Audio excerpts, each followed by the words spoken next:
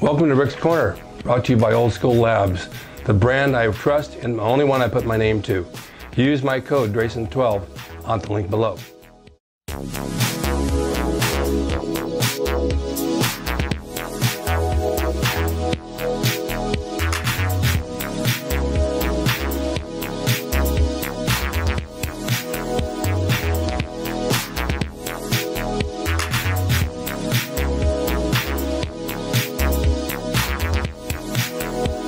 Welcome to Rick's Corner. The man, the myth, the legend. Now on with the show. Welcome to Rick's Corner. My guest today I've known from the gym for quite a while, and I watch her train and she makes me very jealous that she's so limber like Gumby because I can't do those things. But aside from training and everything else, she's a very talented person, and it's my pleasure to have the Molly White. Got to have the in front of there. Well, you know, other names are taken, so. Of course. Way to stand out a little bit. Now, your workouts in the gym are just a small part of your life. Yes. You do photography. I do photography. And fitness modeling. Yeah. And I've got a couple other health and wellness projects that I'm working towards, including a tailor-made fitness line and some especially like phone mounts and different things that are for fitness recordings. And I've developed an all-natural pre-workout as well. Oh my God, you got a lot going. Yeah. All right, so what's a natural pre-workout? Well, it's a proprietary blend. It's Okay. actually just one ingredient, Yeah. and it's done in a specific way that you can increase your focus, increase your stamina, and just work out a little bit harder without having to have as many stimulants and stuff in your system. I have a lot of trouble with beta-alanine. It gives me that like... Oh, I have a bottle in there. I've never taken it. Beta-alanine? Yeah, so for a lot of people, they get like tingly feelings from it. I Yeah. get like stabby feelings. Is that from the niacin that's in it? That's the beta-alanine, actually, in a lot of pre-workouts. Okay. So like the more beta-alanine, the more stabby it can feel, depending on your sensitivity. But niacin does that. Niacin can also do that. Yeah. But beta-alanine is usually like the main contributor for those kinds of So I things. shouldn't be taking it. You know, everybody takes what they want to Well, I take. got it free, so free is good, right? Sometimes. I don't know that, you know, I don't remember ever growing up doing pre-workouts, maybe then a cup of coffee, which doesn't do much for me. And then I have some in there that I've been taking off and on from Old School Labs for about a couple of months. I think it gets me going a little bit, but I think what it does for me makes me talk a lot. Yeah? Yeah, it just fires me up and I can't stop talking. I feel like a lot of people deal with that because it's like when a lot of pre-workouts give you a lot of energy and a lot of like, but not a lot of focus. So some of them are a little bit better about focus depending on like the blend or whatever's in it or your reaction to it, but a lot of them give you a lack of focus. So you're coming out with this? Yes. How soon? I'm hoping to be on the shelves by August. How are you marketing it? Social media? I'm going to start with social media and reach out to a couple local gyms and local chains to see if they would like to carry it. Because it's a pre-workout, but also like an energy substitute as well. So I've got a liquid version and a solid version. That's a great idea. Yeah, we'll see how it goes. You put it on your website? Yes. I can link that from mine to yours. Yes, Okay. when it's out. And when it's out, when we can do a little spot on that just to tell people where to get it. Yeah. Okay, your photography, was just a hobby or did it turn into something? So I started doing photography in 2012 just as kind of a curiosity, but then also I was a marketing director at the time, and I couldn't always get the shots I wanted from the companies or brands and things that I was working with, and sometimes I'd just be like, oh, it just needs to be this angle because it's got to be this for the catalog or the advertisement or whatever it needs to be, and I couldn't always just get a simple shot. Well, you had the eye. Yeah. The person you were using did not have the eye. Yeah. So I started doing photography on and off in 2012, and I've done it here and there since then. And then about 2 years ago, that turned into modeling because people kept asking me to be on the other side of the camera, and for a while that was a bit awkward. I was like, no, I'm working right now. God, you sound like my daughter. She's a photographer. That's what she does for a living. She's going to Florida next week, and she just got back from Iceland. She shoots for Billboard and Hollywood Reporter covers. Oh, nice. That's fun. And she's cute as she can be. And they always say, you should be modeling. I said, nope, I like being behind the camera. That's what I like. It's really fun to be behind the camera. I will say that being behind it and in front of it helps in both sides of the spectrum. So if I'm working with a model, I'm able to communicate more effectively, I feel like, because I also do modeling, so I can tell them, oh, do this angle, do this pose, and able to kind of like demonstrate a little bit more effectively. And then same thing from a modeling standpoint, it helps to like, know the lighting and the angles and like more or less. Lighting's everything. Lighting is in fact everything. Everything, and it's so unbelievable. People don't know that. I mean, I see people take pictures and go stand in the sun. No, I don't want to stand in the sun. You get dark shadows in your eyes, and then you look terrible. you got to find the diffuse light. You know how that goes. But most people with their little cameras, they don't know what they're doing. Their phones, and they're off center, and they're out in the distance, and they always want to take a picture, a long shot, and you got all this stuff behind you, and you're about this big in the center, right? I mean, it's just not as captivating because you just kind of get lost in the shot. To it. Yeah. So it's always kind of funny. You can take the same two people and put them everywhere, and every shot and it always looks the same. Well, I saw some of your modeling pictures. You look great. Thank you. I mean, really beautiful. And that's probably something you should be doing a lot of. I'm looking at doing more of that. Is it difficult? Yes and no. It just depends on what look you're going for and what you're looking to do. I haven't been doing it very long, so 2 years as far as like a modeling portfolio and everything goes isn't. Yeah, but you have a unique look. I do, and that definitely helps. Most recently I worked with Adidas, which I was super stoked about. Yeah. Because of the fitness brands you're working with. That's like... They give you some shoes? Yeah, they gave me like a whole outfit and did some events and stuff with it. It was really fun. I was already a fan, so I'm just more so. I like deals like that. I used to do stuff for Nike. Well, actually, when I was doing the Incredible Hulk, they gave me once a month. They come to their outlet for their promotional stuff. They give me 2 pairs of shoes and shirts. So I had all these shoes saved up. These Nike Airs. I mean, they were nice shoes, and I was married at the time. And then about a few years, my wife at the time said, "Those shoes aren't in style anymore." She threw them all out. They were brand new. They're my favorite shoes, and now I don't have them, so now I'm barefoot. That's a shame. But that was a good deal. What about your fitness stuff that you're doing? Because I see you in the gym. I see you working out, but I see you stretching more than working out. So I believe it or not, I actually usually I do weight training for about an hour, and then I usually do flexibility stuff for about 20 to 30 minutes. It just seems like forever because, like, I don't know, because it draws a little more attention, I suppose. Well, you're standing with one leg down, the other one's hitting the ceiling. I mean, it's amazing. I mean, that's really limber. That's got to be good for you. It's very good. So the way that I got into weight training and flexibility is actually because I was in a car accident. So I was in a 3-car collision, and my back was just shot, basically. And they gave me stretches and exercise to do. Nothing they recommended worked.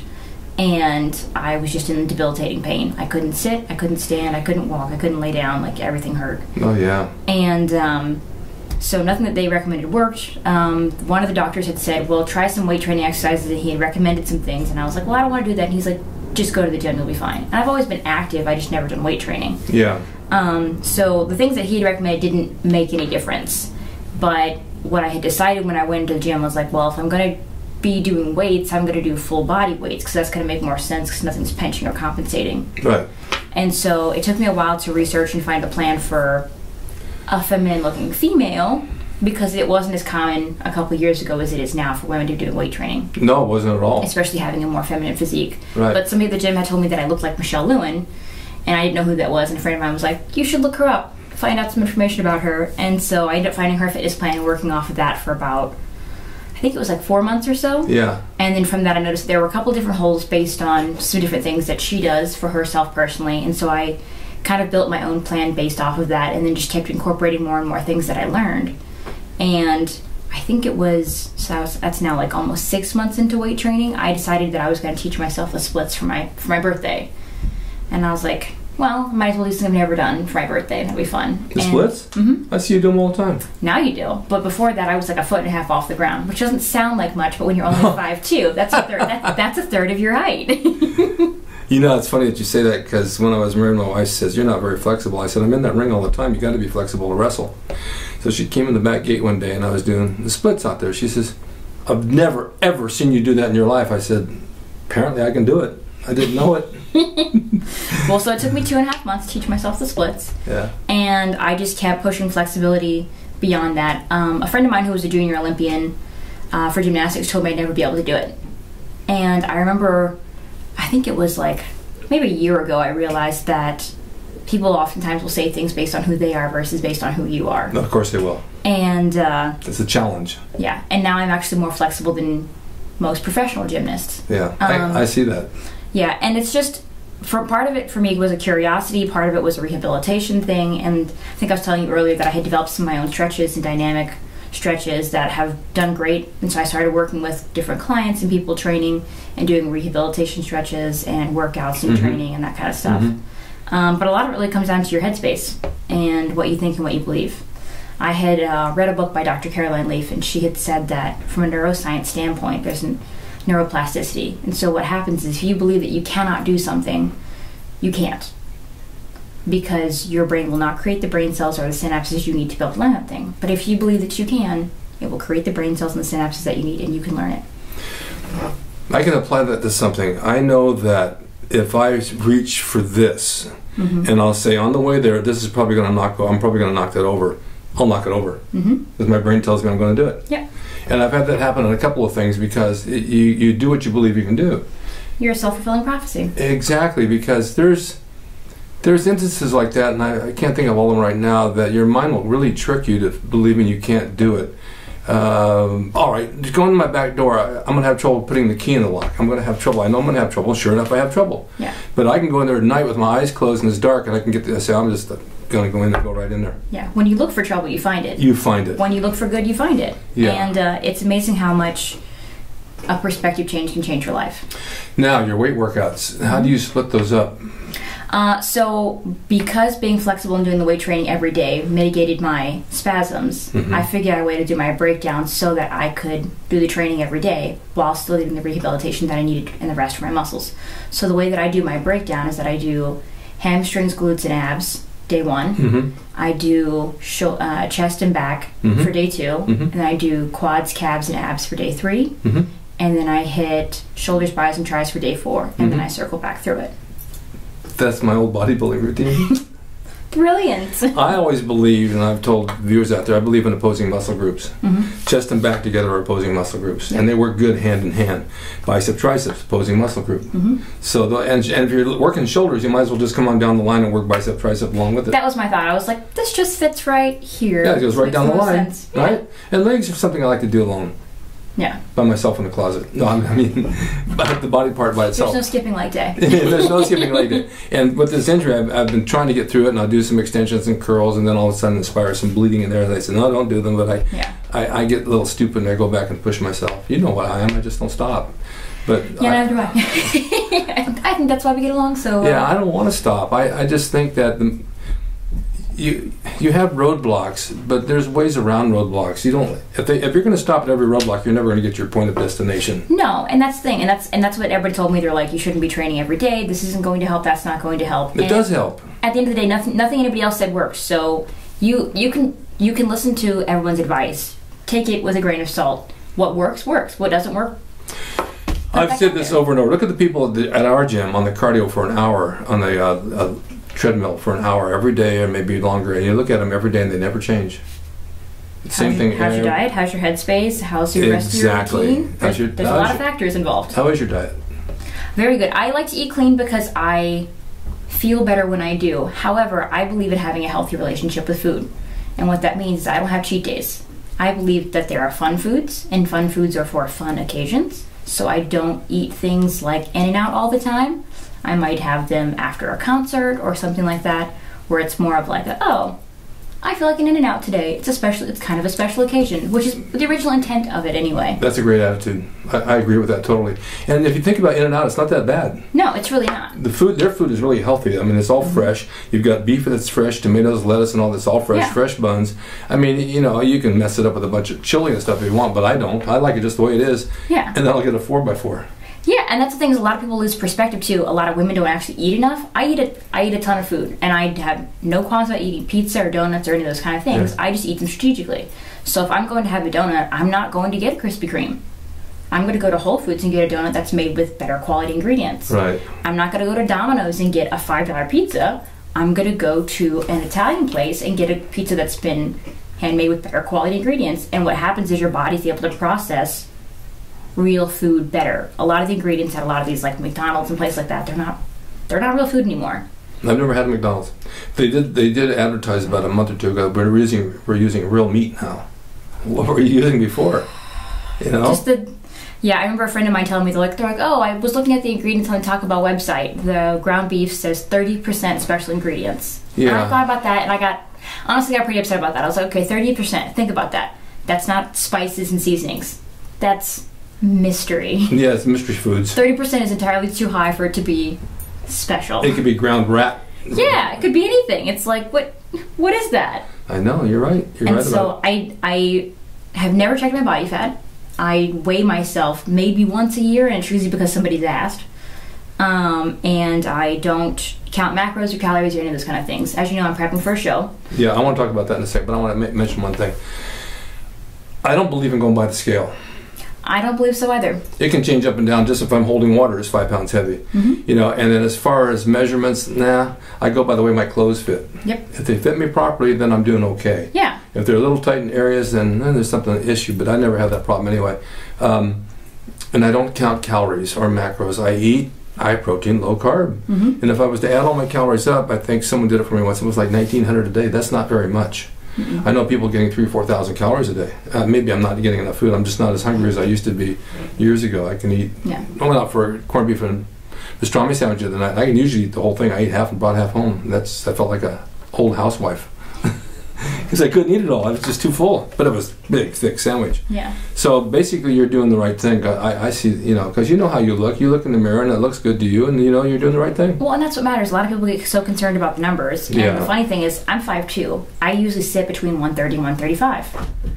Now, to a doctor or anybody else, they're gonna be like, "Oh, you're too fat. You're this. You're that." I'm dense. And part of that comes down to the muscle elasticity and all the very true, because training. I have insurance through SAG and I have insurance through Medicare now, but I went with Kaiser many years ago, and when I signed up, at the time my wife put me down, they said he's 6 feet 215 pounds. They said, "Oh no, we can't handle him, he's obese." I was in the leanest, hardest muscular shape I'd ever been in my life. They never even saw me, but they went by the number. You're obese. Yeah, they don't have a frame of reference for it. None. So like I have a 22-inch waist at 135. Like. Yeah, I know. A lot of size 2s don't have that. I know. And so it's an interesting thing because it's like people just lose perspective, and part of that is they just don't know. Yeah. And knowledge is power. Exactly. So what have you got coming up? So I've got a fitness competition coming up. I am competing in the novice bikini category. It's my first competition, and I'm going just to show up and see what happens. Where is it? It's in Culver City. Where at the Culver City Auditorium? I believe it's the Veterans Memorial. Veterans Memorial. Yeah. I wrestled there many years ago. That's very fun. Be your old stomping grounds. God. The last time I went there, I saw Marilyn Manson. Oh, geez. I was in Hawaii for a week, and I came back really tan. I remember I went on the show. I was in the main event, and someone looked at me and said, tan? "Oh, I was tan. I was like really dark." And someone said to me, "Have you been training all week? Because you look ripped." I said, "I haven't trained all week. I've been in Hawaii all week just eating." A lot of people really undervalue how much they should be eating. I know. I tell people all the time, I eat more when I'm cutting than I do any other time. That's true. I eat a fair amount. It's true. Like your body just needs that food to process. It just wants the nutrients. Well, a lot of the pros that I used to train with, they would diet down until like 2 days before a show.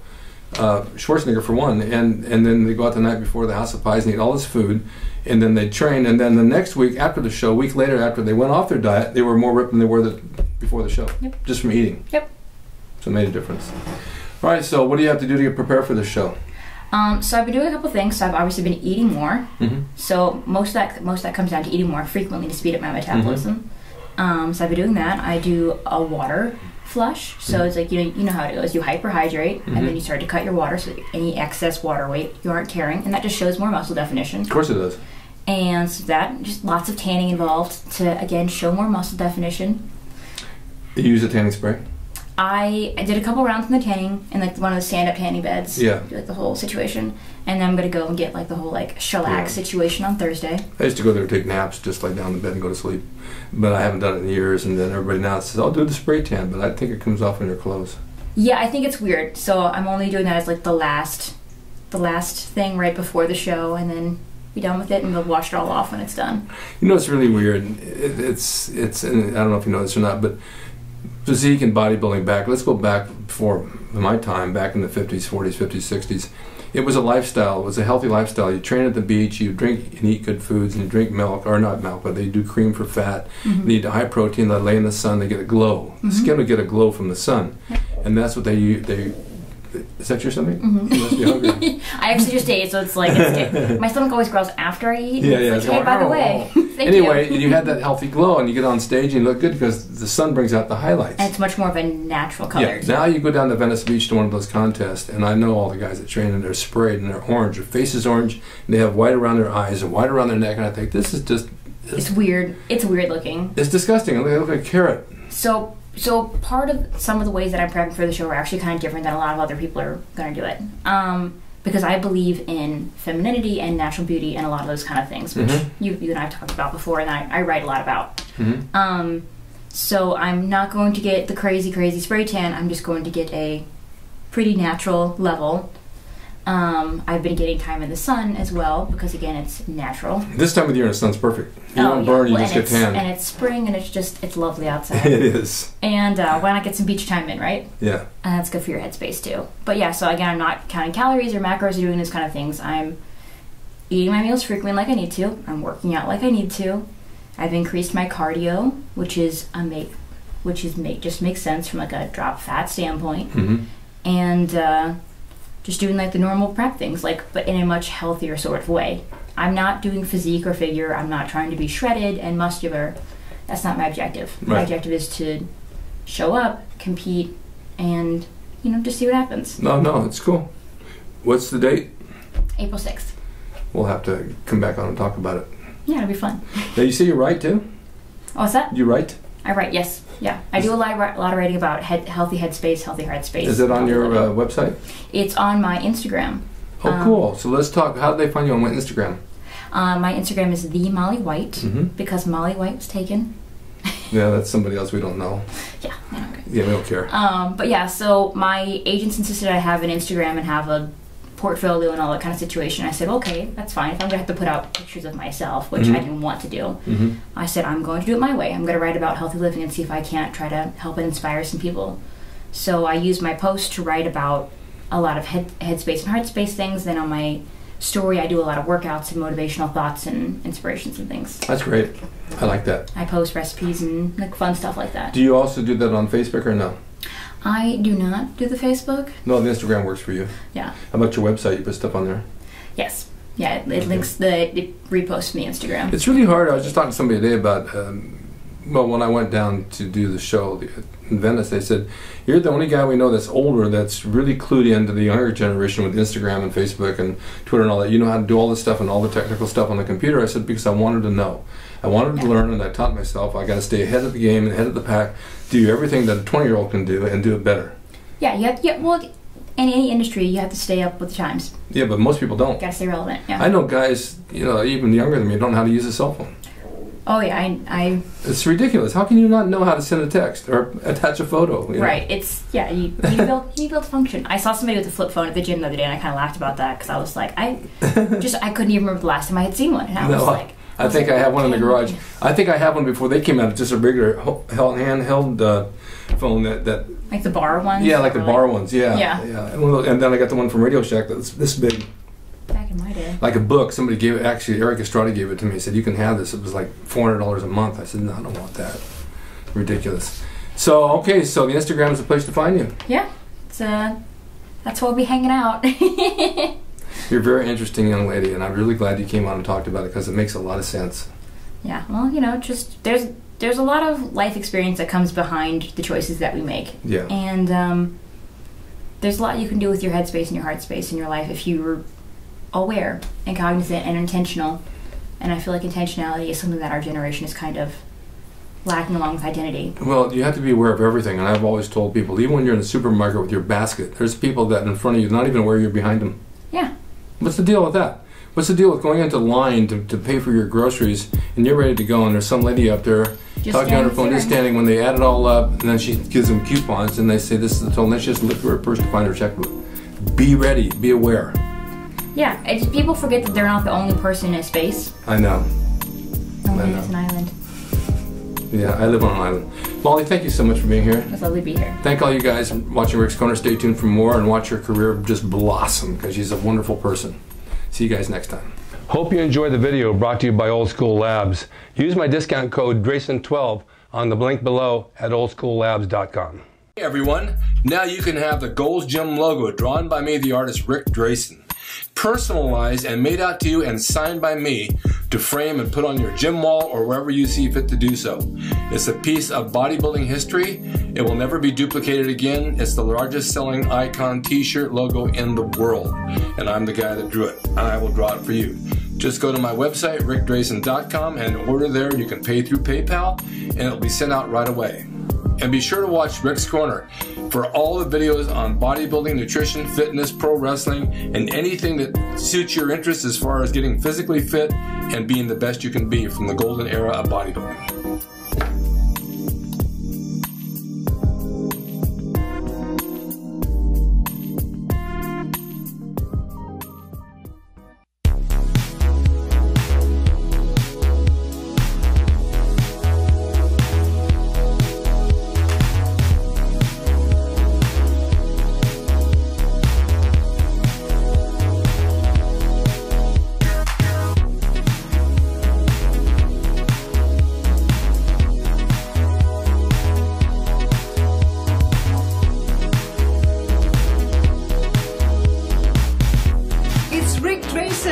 He's the equalizer, baby. See you next time.